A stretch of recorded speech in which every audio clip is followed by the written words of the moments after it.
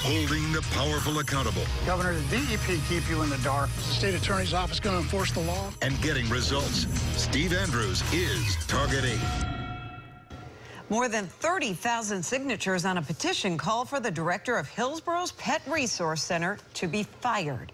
The online petition cites Target 8 reports that for nearly a year exposed highly questionable decisions by the PRC. Yeah, we've been telling you about the PRC suggesting to taxpayers who've picked up strays, just let them go, and adopting animals to violent felons. And last week, senior investigative reporter Steve Andrews showed us some video of a dog that actually attacked a child in a manager's office. So there's this series of reports that you've been doing, Steve, and it seems to be leading to some change, perhaps. Well, I'll tell you something. This is another case of the PRC adopting a dog out to a convicted felon who admitted he'd used the dog for illegal hog hunts. And oh, by the way, that video is now fueling a fire. A 3-year-old playing ball in the office of Pet Resource Center volunteer coordinator Christine Odell is attacked by a dog. Odell and the boy's father, Craig Horner, another PRC manager, allowed the child to play by the dog, which was moved to the office because it was stressed in the kennel to begin with. The idea that tax dollars are going to an entity that then isn't doing the right thing for a set of animals, that's very offensive to our folks. Aaron Viles is a grassroots organizer for an online social network called Care2. 30,000 people signed a petition on Care2 to fire PRC Director Scott Trebetoski. It's not just a standalone petition hidden in some corner of the internet.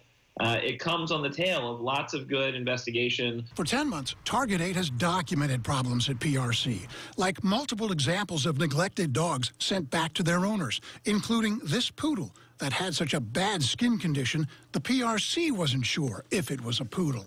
The dangerous dog bite list was not updated for 2 years, nor was a list forbidding abusers from owning animals.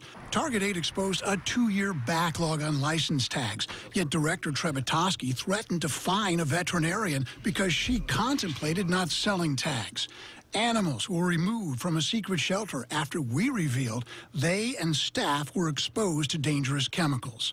The response so far from county commissioners to the petition: send this on to Mr. Trebetoski for his input. To see that documented track record, the investigations that have shown very clearly that poor decisions are being made without any sort of response is troubling.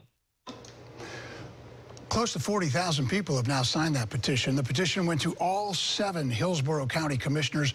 Both Commissioner Stacy White and Sandy Merman responded to the sender, stating they were sending off the comments to PRC.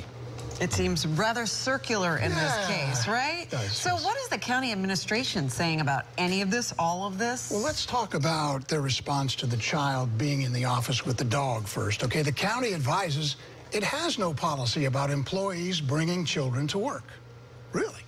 PRC leadership has advised staff, animals should not be placed in high-traffic areas or offices. And that sounds like let's run a shelter 101.